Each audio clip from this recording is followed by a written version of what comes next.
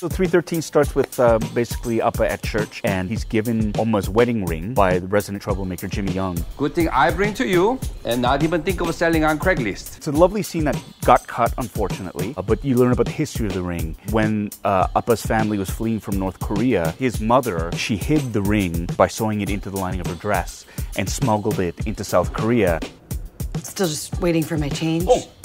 My Umma gave the ring that my Appa gave to her for their wedding. She gave it to my wife. Maybe my Umma come back down from heaven and take ring back because she misses so much. Meanwhile, a lot happened to Janet. We're introduced to a new love interest named Nathan, played by Benjamin Sutherland. This guy's a little bit too much like Jung. Wardrobe amazingly puts them in similar outfits. Despite the fact that he's being this annoying older brother, it's actually about them spending quality time together. There's a lot of stuff happening with her.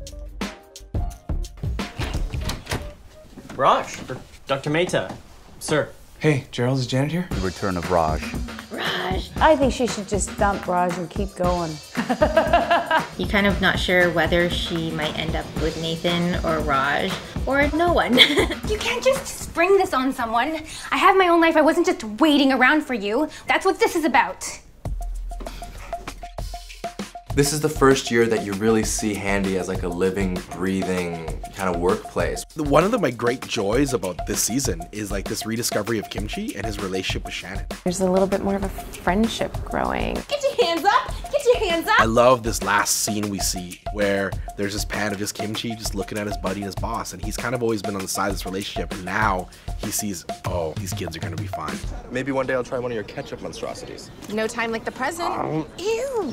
There's so much in these stories and in the writing that resonate with me as a Korean Canadian. It comes from a place of truth and authenticity and love. And that's what makes this show for me so special. Get your hands up!